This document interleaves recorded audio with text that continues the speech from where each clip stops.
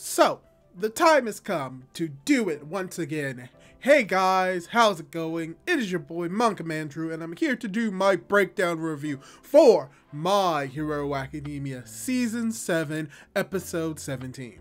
And there's a fair amount that I want to go over in this episode and this breakdown, so let's just dive right into it and really talk about the episode. And to start off, the episode title comes from Manga chapter 379 with the same name, titled Hopes. And the episode itself covers chapters 379 all the way up to chapter 381, as well as covering the first 9 pages of 382. And the episode starts at Central Hospital with a small added anime original scene as we cut to Lady Nagin trying to leave to help Deku, but is helped by Rocklock. We then get a cool perspective of Lady Nagin using her quirk as she makes her declaration of how she was saved as she shoots Tomura Shigaraki. And a point of note is that Lady Nagin isn't at Central Hospital at this moment. This is important because it means that Lady Nagin went to a new location closer to where UA is, because it is confirmed from a previous episode and even in the manga that she has a range of 3 kilometers or 1.86 miles as seen in chapter 312 and episode 20 of season 6. And with that part, something else that I want to bring up is the animation of Deku and Tomura flying off UA. And I love this added animation that the anime does, showing Deku pushing Tomura using his black whip off of UA, and how they end up in the same position that we will see him later on in the episode. Also, something else that I almost missed while editing this video is that we actually get a change in the opening in one of the scenes. And the scene that is changed in this episode of the opening is the scene with Kurogiri inside of Central Hospital being replaced with a scene of Gentle Criminal in his lover mode, which is very interesting since both Kurogiri as well as Gentle Criminal in this episode plays the role of both somewhat villainous but also heroic figures. So yeah, that is something that I almost missed with the opening, so there you go. So there was a fair amount to talk about with the first part of the episode, but after the opening, we cut over to Tomura revealing All For One's plan and how he sabotaged it by hiding himself from All For One. The anime does add a short sequence which shows how All For One manipulated Tomura with Nana and All Might's connection to him, as well as some cool animations of the little Tenko inside of Tomura becoming the more modern version of Tomura, clawing out of the hands that are being composed of All For One's fingers. And as the monologue concludes with Tomura literally breaking free of All For One right out of his mouth in a very cool fashion, as Tomura is truly back, with Deku declaring that he will save Tomura in a still frame imagery that looks amazing. And I would like to make a comparison between this scene between Deku and Tomura and comparing it to the manga, and how, while it's a little bit unfortunate that the scene was not done better in the anime in comparison to the manga, because in the manga, UA is seen in the background and the perspective is actually flipped from what we get. And while this isn't poorly done in the anime, the manga seems to have done it better when it comes to just the atmosphere of what this scene portrays. However, seeing the lightning flash in the background was a great touch. But going from the scene between Deku and Tomura, we get the very impactful scene of Gentle Criminal being a true hero as he is unaware that he's being filmed by the students inside of UA. He tries to get them to safety. He then realizes the strong resolve that the students of UA had, which gives him a new perspective of why he shouldn't have invaded UA. And after that resolve is seen, we get to see a closer look at the students who are being hacked by Labrava as they are filming the fight for the world. And a nice point of interest that you want to look at this scene is that when it comes to how Labrava hacks their phones, and a nice piece of detail that is added to this moment is that we actually get to see Labrava confirm that she hacked the phones, because we see Optic Kitty on one of the phone screens indicating that Labrava was the one that hacked it. And it's from this part of the episode where we transition over to what's happening with Kurogiri as well as the other heroes at UA. Because afterwards, we focus on what's going on with Kurogiri as he wonders who he needs to protect, as we see a cool added scene of action of Kaminari destroying some of the Toga Twice clones, while also seeing Kurogiri save Yamada and Aizawa as we get another cool still frame of Deku charging at Tomura. And while this episode does have a lot of still frames, all of them are used to emphasize the impact of how important these certain scenes are, and they are used just in the most impactful moments.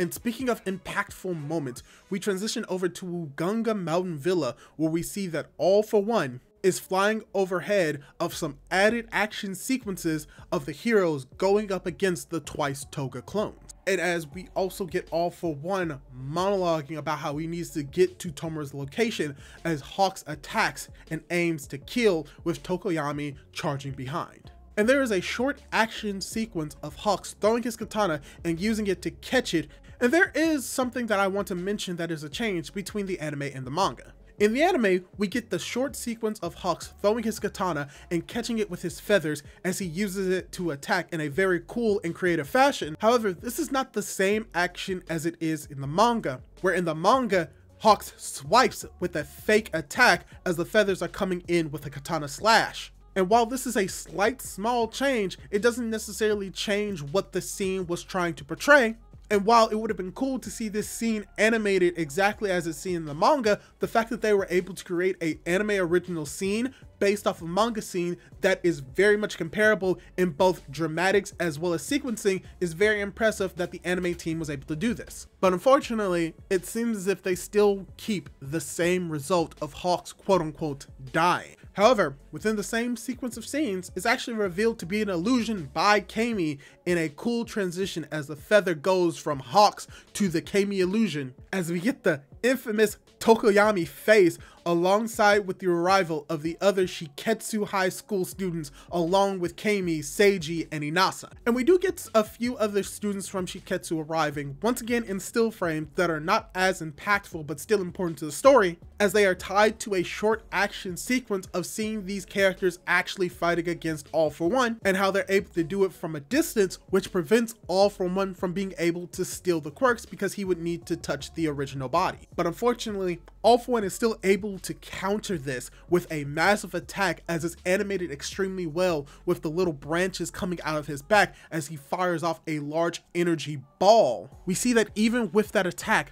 the students are still able to strategize with the other heroes along with Inasa, who is using his wind to pick up both all of the attacks and the Toga Twice clones to attack All For One, but unfortunately he's able to counter it as well, but he's also able to negate and reject those attacks as well by performing another massive attack. And I will point out that within this sequence of attacks from the heroes against All For One and All For One retaliating, there is an added scene in the anime that is not in the manga of Jiro, Froppy, and Uraraka on the ground blocking the lightning attacks with Jiro's surround sound, which is a little bit inconsistent with what we've seen in the previous episode of where they should be. However, this is explained later on in the episode towards the end. But even then, we get to see the moment of All For One's counterattack and Inasa's speech. We get to see something amazing. We get Tokoyami attacking All For One as we've seen a purple aura appear around All For One,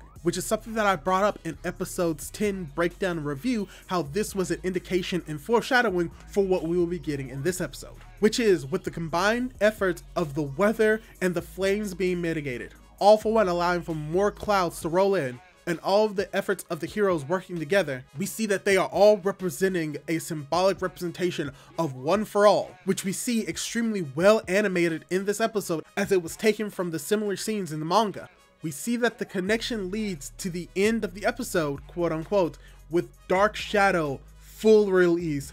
Dark Abyss, Light of Balder, slamming into All For One in a once again still frame that really adds the impact for the attack itself and just overall looks very cool. However, the episode actually isn't done yet, because something else that the anime does that I'm actually very much praising it for is that the anime was able to pull off the transition scene between chapters 381 and 382, which was showing a flashback a few minutes earlier, showing that there is more details to where Floppy, Uraraka, and Jiro came from, and how very much like in the manga, it builds up a few more details for what's going on with Toga, and how we see that Toga was able to create clones of Dabi, All For One, and Tomoshigaraki. However, we do see that they are unable to use their quirks as we get a little bit more detailed of them being destroyed, which was not necessarily in the manga. And how we do get a lot of information conveyed via Tsuyu that is summed up as as well as we do get a lot of information and deduction, and that we also get a lot of information and deduction from Tsuyu, who pretty much comes to the conclusion that Toga cannot use Twice's double perfectly, as we get the added animation of them falling to the ground, which transitions into them running through the crowds of the Toga Twice clones, which would be the explanation for why they were on the ground in the previous scene. And how the episode truly ends with Toga reflecting on why she can't use double like Twice and be like Twice, and how it's conveyed with great color transitions showing her despair and confusion as the other Twice Toga clones scream in anger, which is very much like how it was in the actual manga of all of the Twice Toga clones screaming while Toga herself is being separated, and how there's a great use of the adaptation medium of the anime, as we see that from the anime to the manga there is a transition from the large crowd of Twices to the single one that is Toga, to show how isolated and lonely Toga feels right now. And while we are missing some information in the background of this moment, like Uraraka and Dark Shadow slamming into All For One as it was in the manga, the scene in the anime was still done perfectly in my eyes for the medium that it's in, which really just shows that there are things that the manga can do besides doing one-for-one adaptations that can make the anime adaptation better in its own unique way. But yeah, that's pretty much my breakdown and review for this episode of My Hero Academia. And let me ask you this, how did you feel about the episode? Did you like it? Did you dislike it? And was there anything else that you saw that I might have missed? Leave your thoughts down below, and don't forget to subscribe to my YouTube channel for more content like this. Do all that cool jazz, and hopefully I'll be able to catch you in my next video. Goodbye!